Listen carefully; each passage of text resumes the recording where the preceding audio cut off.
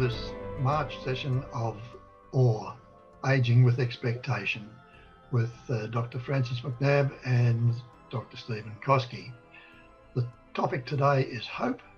I think it's a great topic, and without any further ado, I'll go straight over to Steven to kick us off. Thanks so much, Graham. It's great to see you, and great to be able to have this opportunity to continue the conversation.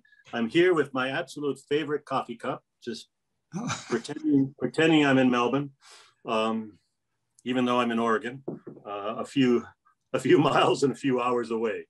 I thought we'd talk a little bit about hope today. I was kiddingly saying that I'm not feeling very optimistic at the moment. And someone once wrote that hope is the place you go to when your optimism fails. I love that quote by Nelson Mandela that says, may your choices each day reflect your hope and not your fears. And I actually think hope plays it plays an important part in meeting the challenges that we face every day. So I thought we'd talk about hope. Where do we find it? What is it? And what does it mean to choose hope as you age? I don't know if you remember Francis William Sloane Coffin.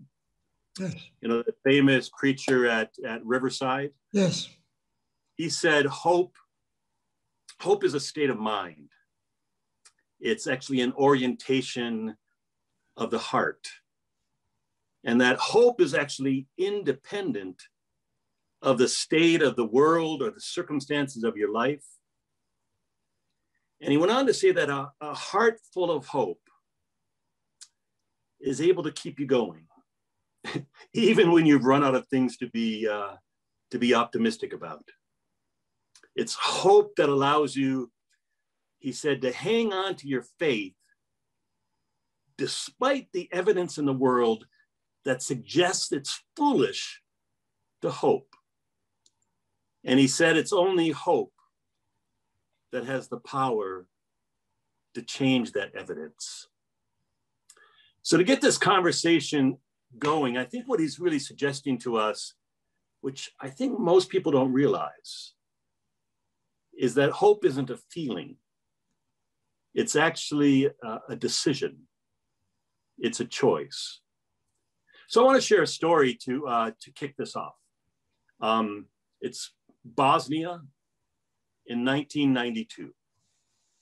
And Vedran Smailovic was a Bosnian born in Sarajevo, and he was the principal cellist of the prestigious Sarajevo Opera Theater. But in 1992, the opera theater lay destroyed. The economy was shattered. National unity was disintegrated. Ethnic cleansing flourished. I mean, there was no bleaker, divided, more violent place on earth than Bosnia in 1992. Vedran described Sarajevo as the capital of hell at that time. So it's 4 p.m. on May 17th, 1992. A long line of starving people are in front of the only bakery, and they were shelled. 22 people died. The very next day, starving people lined up again for bread because it was the only bakery. And they were certain they would die of starvation if they didn't get bread. And they feared they would die standing in that line from shelling. You know, I think that's what hopelessness looks like. But then it happened. Vedran arrived. Vedran Smailovic, dressed in the black suit and the white tie that he wore every single night before the opera theater was destroyed. And he was carrying his cello in a chair. And he sat down amidst the ruins of the square, surrounded by the reminders of death, surrounded by the despair of the living. And he sat down amidst all of that and he began to play his cello. And he returned to that square every single day to play his cello, whether there was shelling or violence or not, for 21 consecutive days, one day for each person that was killed in that bread line. I like to say that he sat in that square as an expression of what I call defiant hope. A reminder, I guess, of the resiliency of the human spirit. And today, there's actually a monument that stands in that square, that same square, of a man in a chair playing his cello. And the monument, as great as his music was, the monument isn't actually there in tribute to his music, but it's a tribute, I think, to hope. The hope that violence and suffering will never have the last word. The hope that beauty, music, can be reborn in even the midst of a living hell. So in one of your books, Francis, in one of your books, you offered this prayer. May we be carriers of a strong spirit and a good hope for ourselves and the world. And I love the words that you wrote that invite people into Mingri, the quiet place, that place where people can escape from the trauma they've experienced in life and recover hope. And you wrote, Mingri is here to bring quietness and hope to unsettled and troubled times. In silence, in the silence, there is strength and there is healing. Those are hopeful words. So what do you think about hope? What do you think about hope? What do you think of the role that hope plays in our well-being? Yes, hello. Hope is a unique combination of mind and emotion, of mind and spirit. We need our mind to think, hope, think a new start, think of a new beginning. We need the mind to work. But the mind works even better when we've got a good emotion being born, emotion and spirit. So we need a feeling. Hope is both a mind state and a feeling state, the two coming together. We need them both. And we are the richer for them. I love how you combine the two, and it kind of goes with this idea that William Sloane Coffin said, that hope is really a decision. It is a mind state. Yes. But how much easier it is to get to that mind state when you have hopeful emotions, when you have strong feelings. As you know, it was almost 2 years ago. I shared this before, that my wife was on the knife's edge between life and death, and every day for 5 weeks, it could have gone either way. Where she spent 5 weeks in the ICU, most of the time on a ventilator. But in that time, I got to know her nurses, really, really well. Nurses are heroes. In my book, nurses are just heroes, because I sat vigil by her bedside, most days, 12 hours a day, every day for 5 weeks. So I really got to know these nurses really well. And one of the nurses said to me one day, she said, Stephen, as you know, your wife's stats don't look very good today. But if I was a betting person, I would bet on the strength of her spirit over her stats any day. And she said to me, I'm going to give her medicine for her body. But you, Stephen, need to hang on to hope. Because if you show up today with hope, that means hope will be present in this room. And I remember so vividly, she said, when hope is present, anything's possible. And this same nurse, she would ask my wife, back to that idea about the emotions and then the emotions and the mind coming together, she would ask my wife, what do you love most about your life? What are you most looking forward to when you get out of the hospital? What makes you laugh? What brings you joy? And she said to me, 5 weeks in the ICU on a ventilator will defeat the strongest spirit. And we don't want your wife to give up. We want her to fight. So we need to keep reminding her of those things in life that are worth fighting for. I'll never forget that. It reminded me of Nietzsche, who said the person who has a why, that's that strong emotion of why, a reason for being. He said the person who has a why can summon strength they didn't even know they had.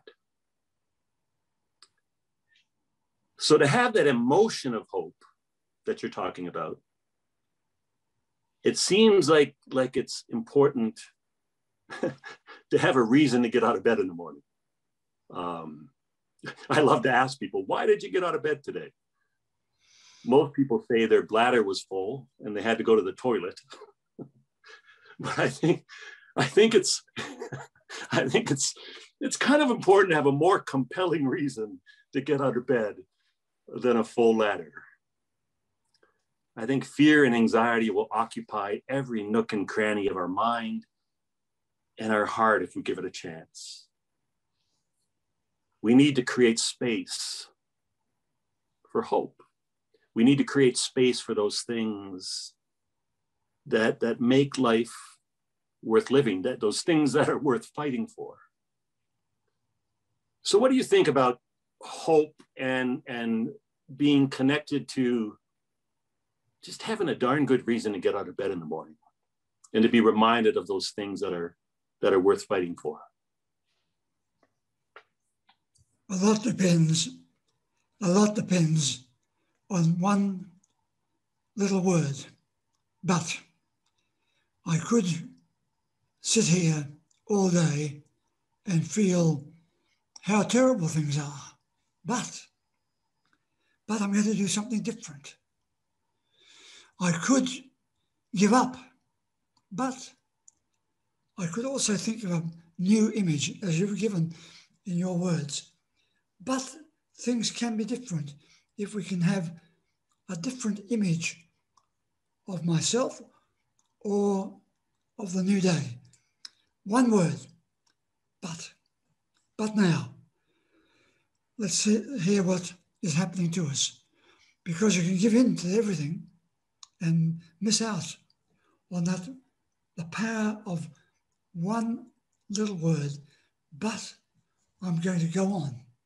But I'm going to see the world differently. But I have a different image of the future. But it's a better day today. And I could be part of that negative world, but I'm choosing. I choose to be different. So the power of one of the tiniest words of the English language, but, can make a great difference. It strikes me how powerful that word is, and it seems to be saying, there's more. the story isn't finished yet. The challenges you face aren't the last word.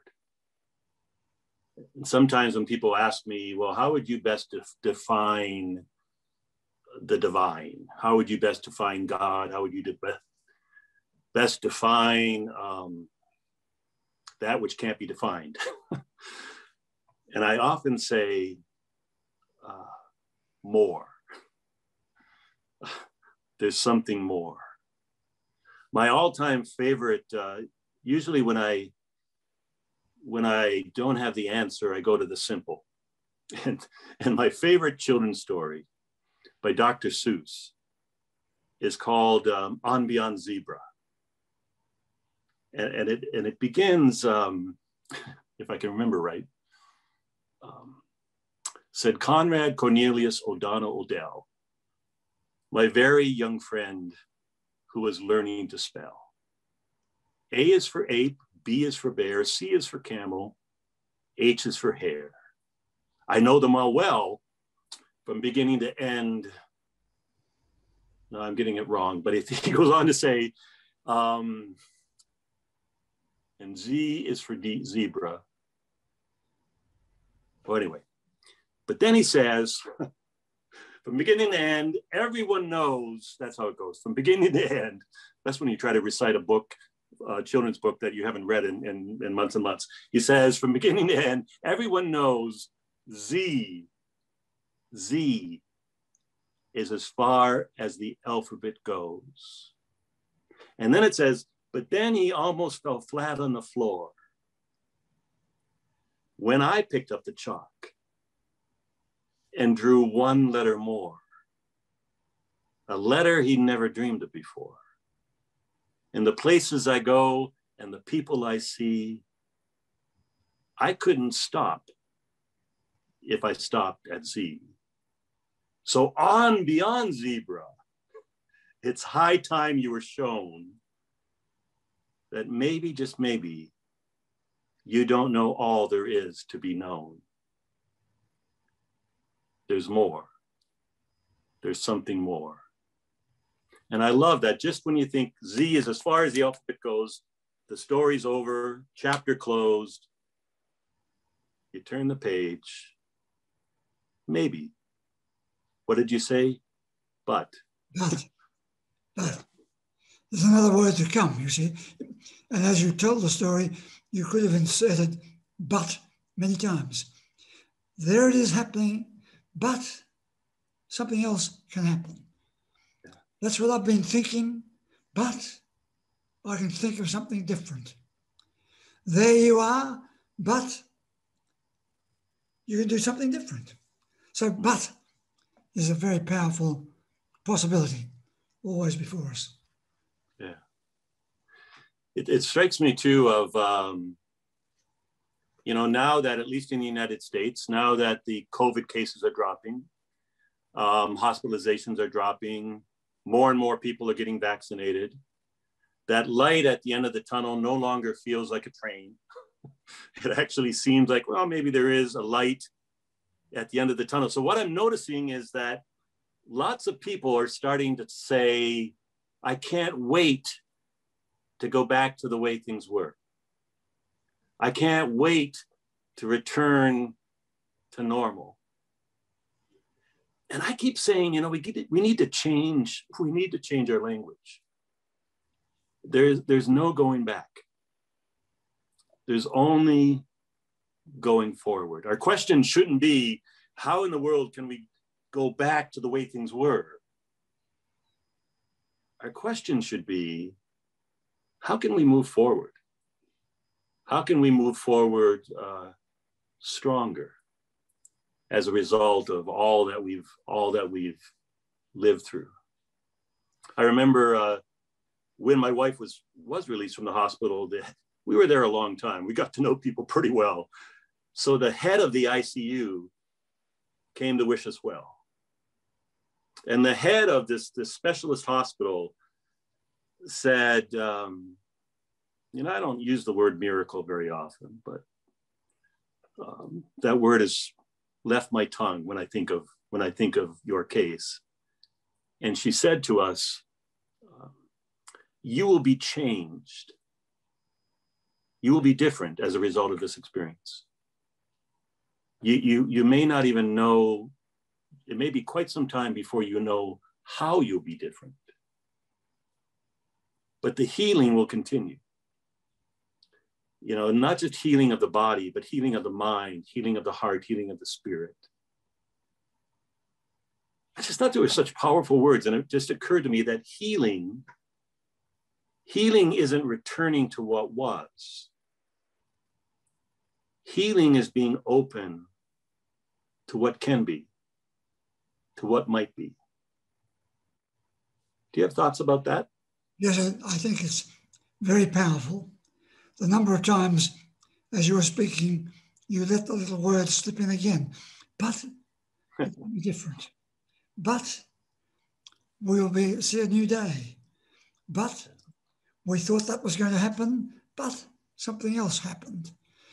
So one little word can change everything.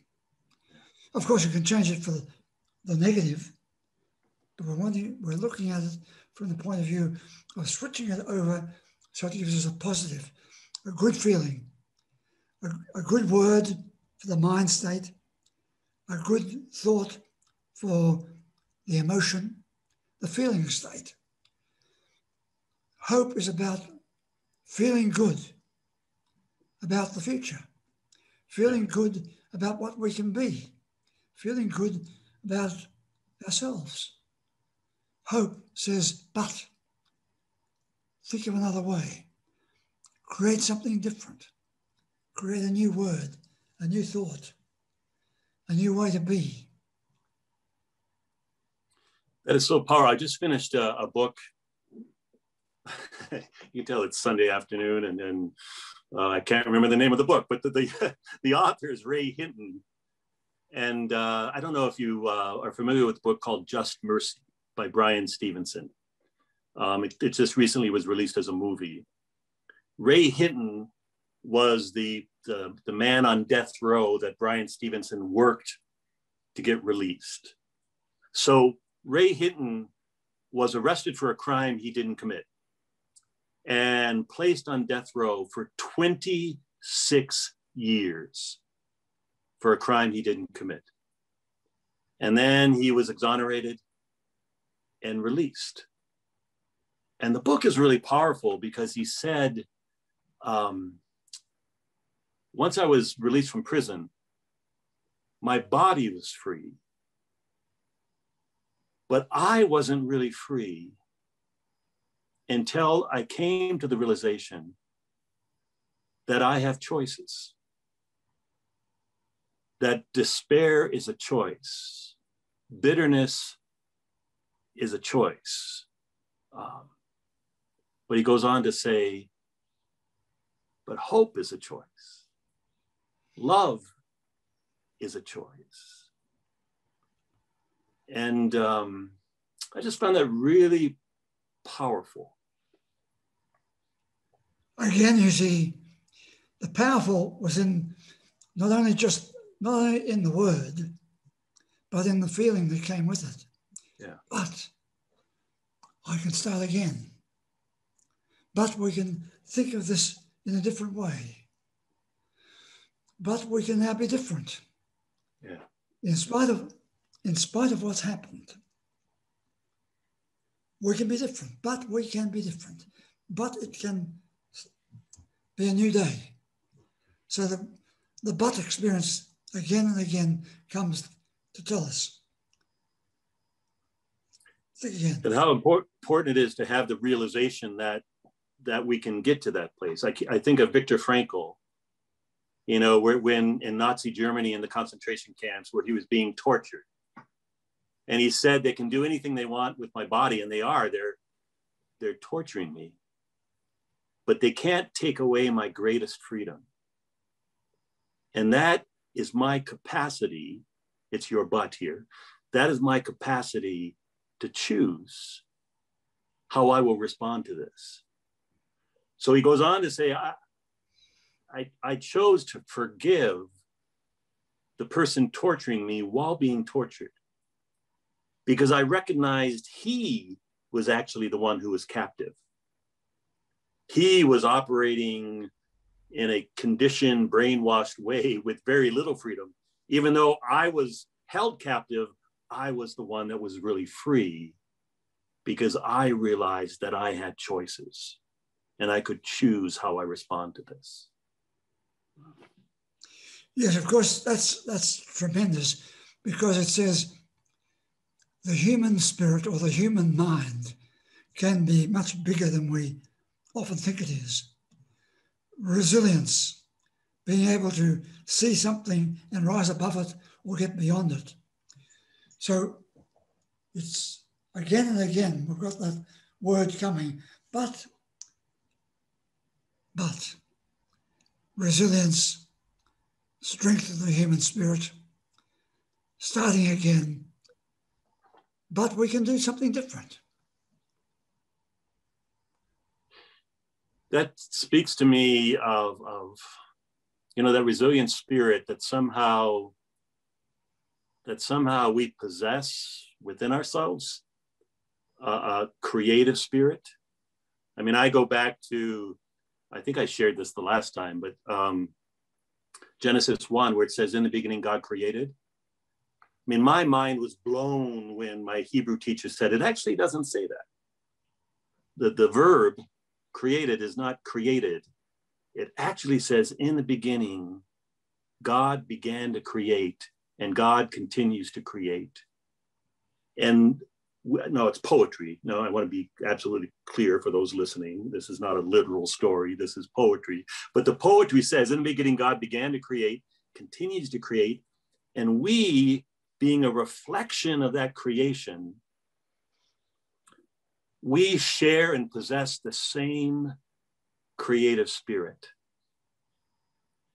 And what I hear in that, it's to your, but there's more.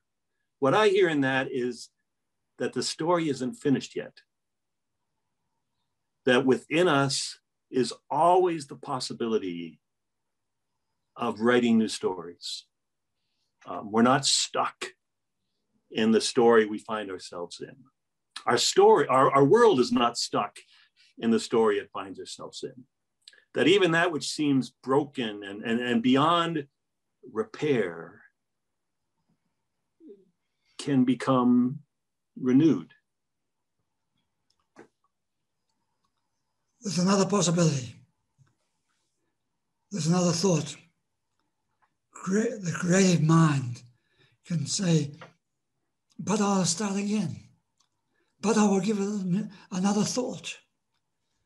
But we can be together when we thought we were on our own. So there's always in front of us a new story, a new possibility. We can do that. What is that Japanese art form? Is it, I'm not going to get the pronunciation correct. Is it kintsugi? Kintsugi?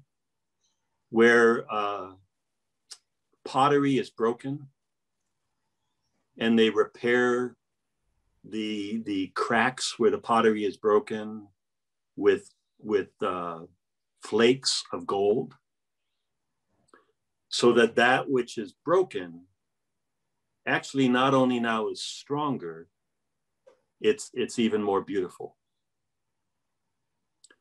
So imagine if we held that possibility, that even that which feels broken and beyond repair holds the possibility of being stronger and even more beautiful. And what is more, we are part of the event. Yeah. We are part of the new beginning. We are a participant. We are a co-creator, in fact. Yeah. If we can feel that in us, it makes a huge difference. As compared with when we say it's finished, it's over, and I can't do anything about it. But then we say, but, hear my but again, but a new possibility. Can I find it? And when I do, perhaps I can rejoice a little bit in the smallest, one of the smallest words in our language can give us a new start. Yeah. But a new day can dawn. But a new possibility is in front of us. So there it is. It can happen. I think, I mean, I love the word you just used, co-creator. I mean, that's such a powerful shift from being passive and having life happen to us versus feeling that somehow we can participate in creating, in creating something new. I mean, I love again, the poetry in Genesis 1, where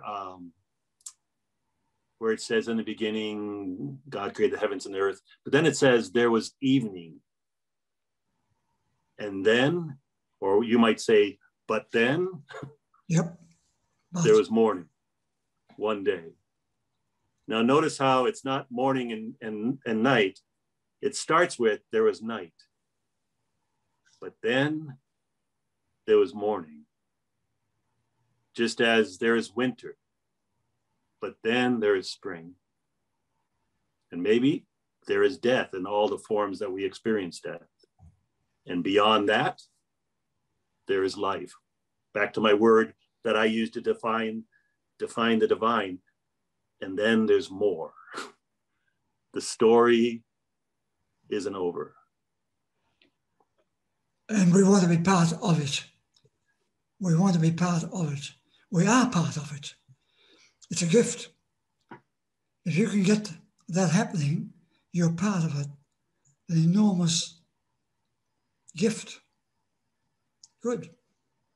You reminded me of being part of it, of the story of Fabio Chavez in Paraguay. Incredible story with every day, every single day, 3 million pounds of garbage are dumped in Cartura, Paraguay. And that families exist on the edge of the garbage heap, just scrounging for something, hoping to find something that maybe they can sell to buy food. I mean, it's just an ugly place of despair and devastation and drugs. You'd think that's the end of the story. You would think in that kind of place, that kind of despair, there's no but. But Fabio Chavez knew that he was a co-creator. He knew that he possessed that spirit that we all possess. And so he wanted to inspire kids. He wanted to give kids hope. And he himself was a musician. Well, these kids in this slum, they had no instruments. They had no money to buy instruments. But that creative spirit we're talking about, the poetry of Genesis, it's a creative spirit. Genesis 1, something was created out of nothing. That's what we all possess, the capacity to create something out of nothing. So Fabio Chavez started to build and create instruments from the trash.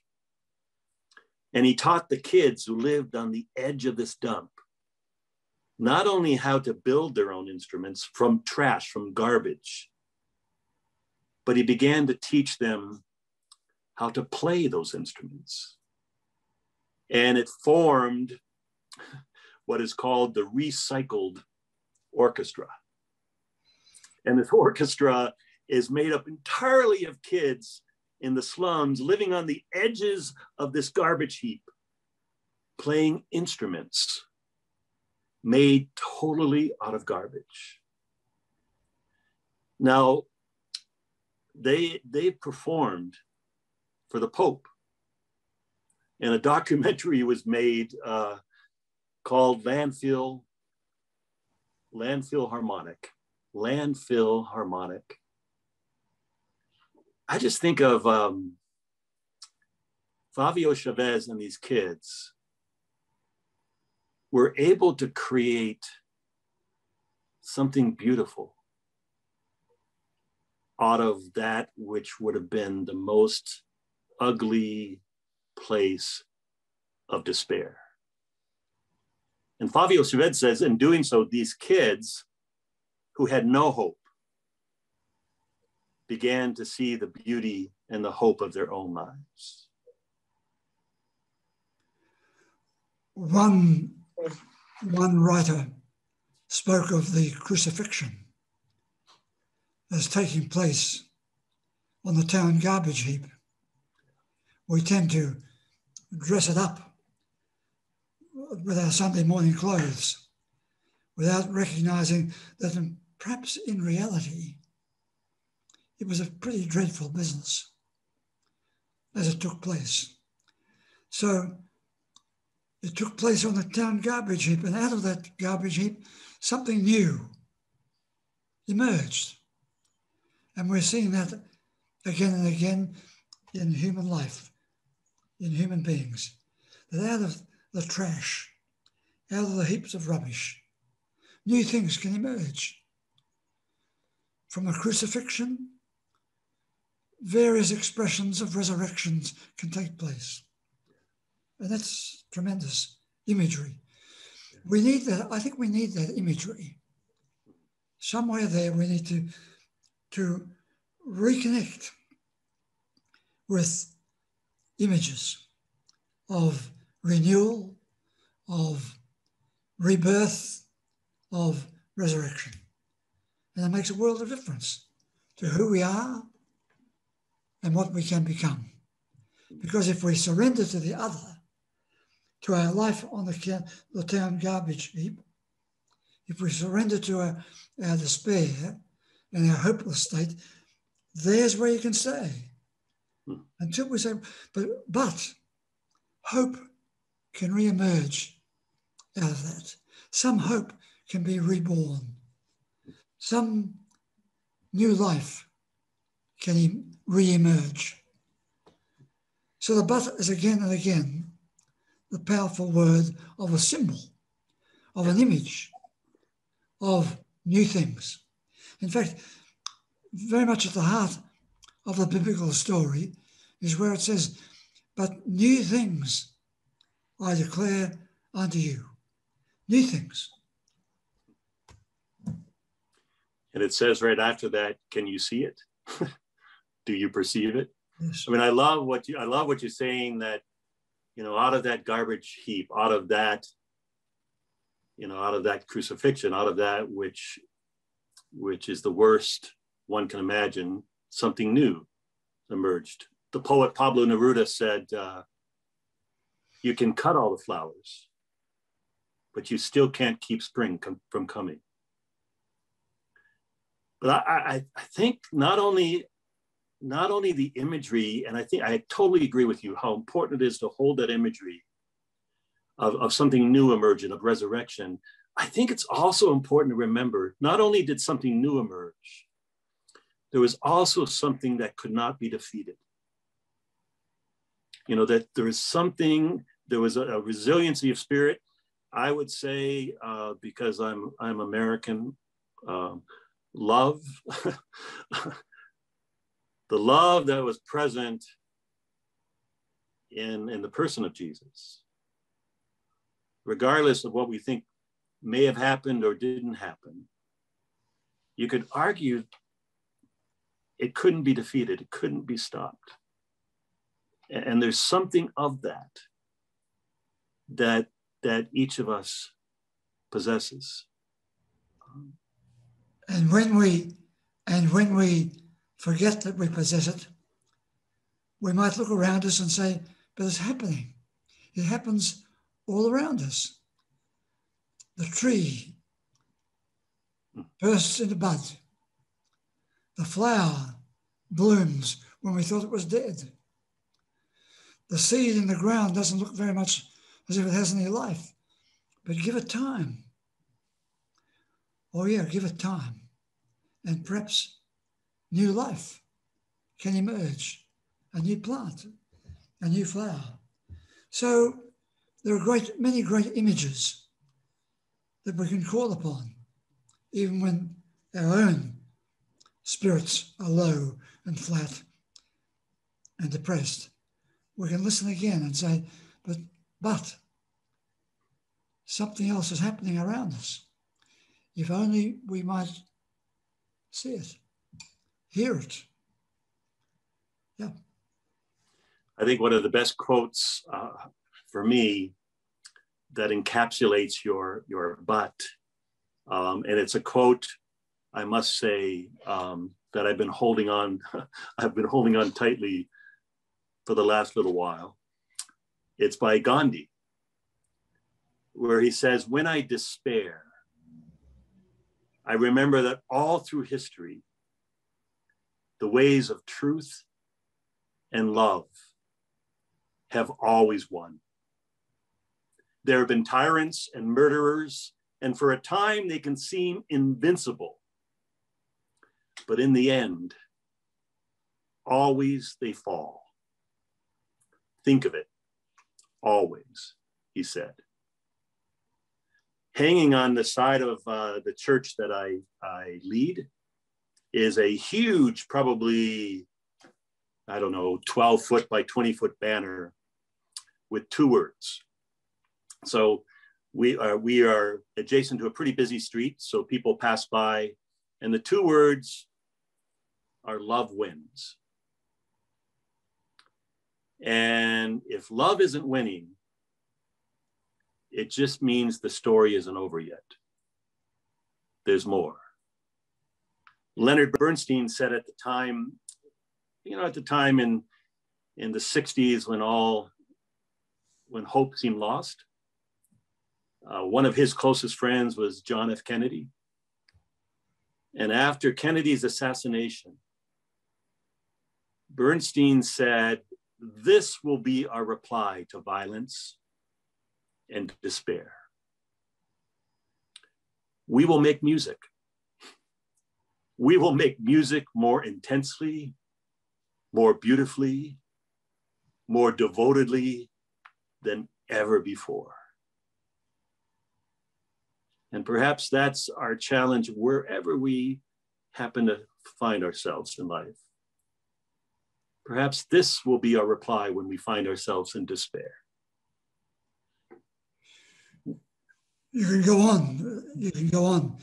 We'll make music more beautifully than before, and we might be different.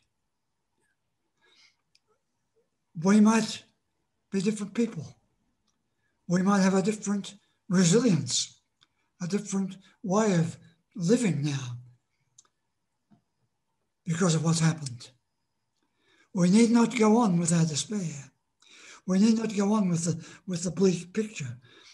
We can find another way. That's a good image too. There could be another way. Another way. There's a poet, and I'll finish with this poet. It relates to kind of the language I'm using, I guess, in leadership right now, where I'm talking about within our own church community.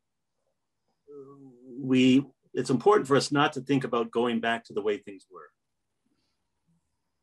It's being open to how we will be different as a result of this past year, and being open to what new possibilities are in front of us as a result of what we've lived through in the past year. And as poet Nick Askew says, if I can get this right, memory on a Sunday afternoon, but we stand here in strange, uncertain days, or perhaps we fall on our knees under the sheer weight of not knowing. We may dream of easier days, but will we hear what is being asked of us in this moment? Will our part be clear? Will your part be clear? And I'm kind of haunted by that. You know, we may dream of easier days, we may dream of the way things were, but will we hear what is being asked of us in this age, in this moment? And we can add to that, and will we recognize it? when it comes, because so often it happens, it has been happening, and we didn't see it. Yeah. We didn't hear it. We didn't recognize it. So will we be open to it? Open to the new possibility when all other possibilities look fairly gloomy? Are we open? Will we be ready for the new day? Because that's what our faith says. A new day will bloom. A new day will come. Will we be ready for it? Will we be able to respond to it? Yeah. So without putting too much emphasis on the requirements on us, just to be there, to receive the gift, to know it is a gift, and to celebrate it. Yeah. Celebrate it fully. That life has been ours for a time. And it was good. In fact, that's what the scripture says in that passage that you gave to us about the creation story.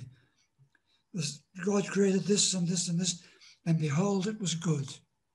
And at the end of the picture, it said, and it was very good. Very good. I think that's a great story. And I think people forget that on the seventh day, it says God rested, but God rested in the goodness. Yes. God took a moment to actually savor the goodness. I don't know why so many people start in Genesis 3. The book starts in Genesis 1, where it's all good, very good, and we're invited to savor it. I also think of Hebrews 13, very rare for me to just be quoting scripture like this, but here we are, where it just simply says, forget what lies behind. Lean forward to what lies ahead. And I think too, back to your but now, if we can kind of, okay, we can't go back. We may dream of easier days, but there's no going back. Can we lean into the possibilities of today? Again and again, it comes down to those two words, but now. Yeah. But now, what will we do? This has happened, that's happened, but now. But now is the possibility of being different, of being stronger, of being more, what do you want to be more of? More loving, more hopeful? Ah, yes. Our task was to be more hopeful. Allow hope to be reborn. But now. Graham, what do you think? What a great place to end. We have heard a lot of words about hope, but I think the most important one was that small word, but, B-U-T, but. It kept coming up time and time again. I took the liberty of having a look up the dictionary to see how hope is described, and this is how it is from Oxford. Hope is expectation and desire combined. I think that tells us that hope is a powerful aid to achieving a miracle, if you like, or achieving healing. And I particularly like Stephen using Dr. Seuss again and say there is more, because there always is more. We are not the beginning or the end. There is always something happening after. No going back, just going forward. And the hope is that we have the choice of hope. We also have the choice of despair. But please choose hope. We started with a story about music, and we more or less finished with a story about music. And I think that's great, because music gives you time to reflect and to hope about a better future. Thank you, Francis. Thank you, Stephen. I think it's been a most enlightening and certainly, to me, very enjoyable session. Thank you again.